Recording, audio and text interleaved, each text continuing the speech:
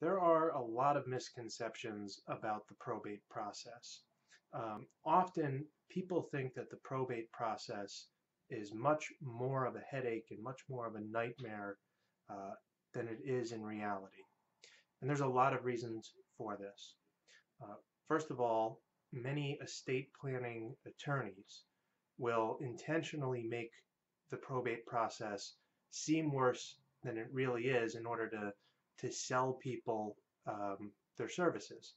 So they'll say, you don't want your estate getting eaten up by court costs and legal fees and all of these scare tactics in order to get their clients or their prospective clients to pay for whatever estate plan that the lawyer is trying to sell. So that's one reason. Uh, Also, occasionally I'll talk to people and they know a friend or maybe they have a family member who had a horrible time going through probate. Now, in these instances, the reason that probate is such a nightmare is usually something that could have been avoided.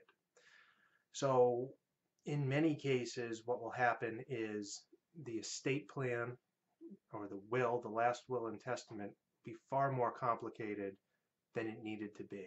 Okay, the lawyer who drafted the will just didn't keep it simple, had to make something elaborate up that didn't need to happen, and now the whole process is taking 3 or 4 times longer than it ordinarily would.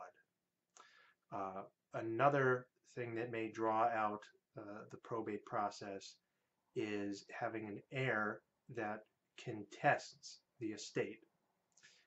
If this happens, then really a battle is going to be unavoidable. There's going to be high legal expenses, and the probate process is going to go on for a long time. And then one last instance where probate can be a nightmare is if you have a person who has a large number of assets or assets scattered all over the place in different states and all kinds of ownerships and stocks and whatever else they may have, and that person has no estate plan whatsoever. Okay, that's a recipe for disaster.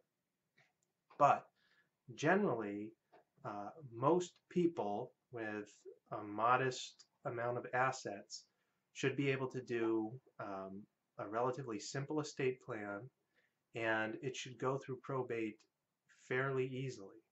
The fees are going to be anywhere from $500–600 for court costs, publication, things like that, and it should be wrapped up in a matter of a couple of months.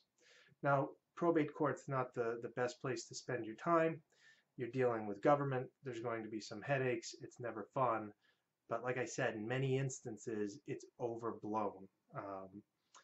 People either have a horrible experience and they tell everybody about it, or you have some lawyer who's just trying to scare people into paying for an estate plan, and he does that by making the probate process sound far worse than it really is.